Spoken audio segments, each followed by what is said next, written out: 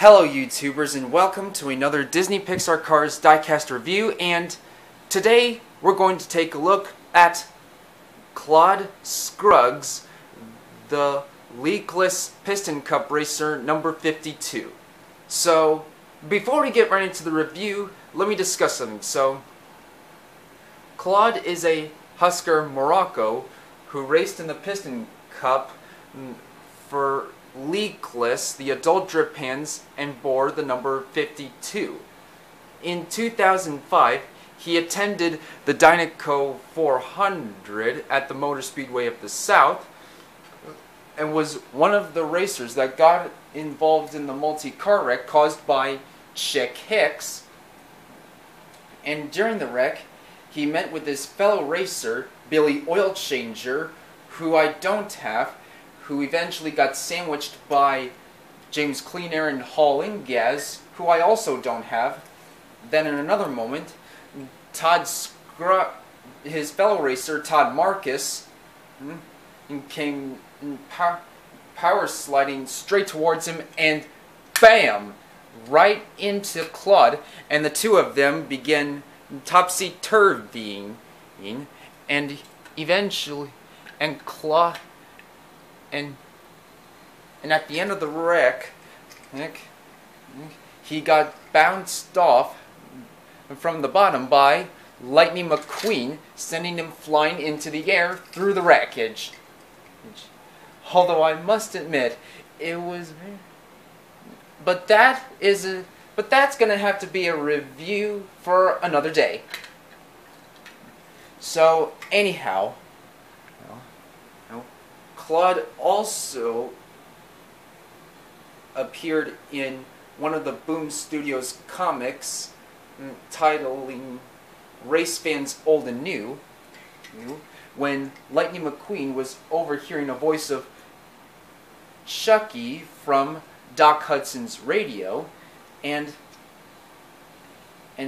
Lightning informed Claude that he needed a place to hide. So Claude found a detour on the racetrack, and the two of them took it and went through some PistonCup trailers.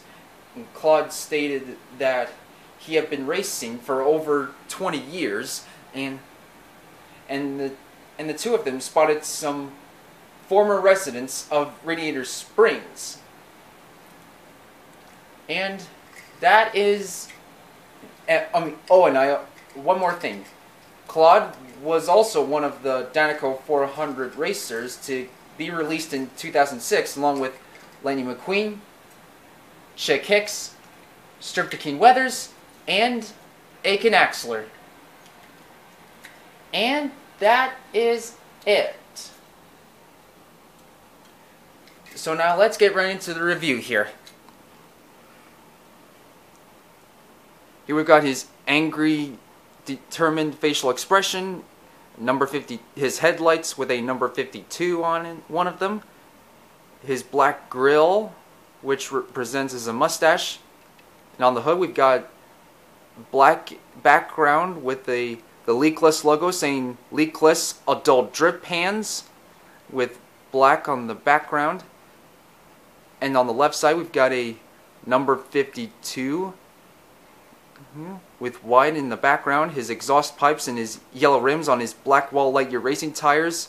No Leakless logo there, just the gas cap and several sponsor logos saying PistonCup, Nitro Aid, Revolting, Octane Gain, Mood Springs, Vitaline, No Stall, Gaskets, Gasprin, Easy Idle, RPM, Little Torquey Pistons, Leakless, his own sponsor, Retread and Clutch Aid. And on the top we've got another number 52, no name signature. And on the trunk we've got another Leakless logo with the slogan Adult Drip Pans. And on the back side we've got his taillights with another Leakless logo with a number 52 on one of the taillights. And on the back bumper we've got the slogan Adult Drip Pans, Watch Your Wheels. And on the right side we've got the Leakless logo, no Leakless logo on the left side. Similar design, but completely different. And that is it. So now, let's compare him to the other cars that share his body mold, like the other Husker Moroccos, such as James Clean Air, Ernie Gearson, the Stoggy Swaver EXs, Murray Clutchburn, Krusty Rodor, and Floyd Mulvihill, Misty Motorcrest from my previous video, who is a Crown Celesta, and Greg Candyman, who is a Capital Motors Verve XT, and some of the other cars that have a 70s to 80s body style, such as Chick Hicks, who is a 1979 Shyster Kremlin, and Daryl Cartrip, who is a 1977 Chevrolet Monte Carlo. And that is it. So, what do you guys think?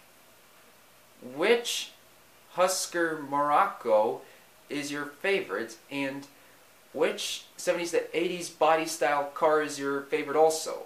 Leave your thoughts in the comment. Oh, also, do you guys remember the Cars comic series by Boom Studios? Leave your thoughts in the comments down below. And if you have enjoyed this video, make sure you leave a like and subscribe. Also, don't forget to leave any suggestions of which car of the past from the car collection video in the description should I review next in the comments down as well. Please consider supporting the channel by subscribing to me and giving me a lot of views, because my channel is desperately in need of 4,000 public views, really bad. It would really be helpful, and I really would appreciate it. And I hope to see you guys next time for another review, so please stay tuned. Goodbye now!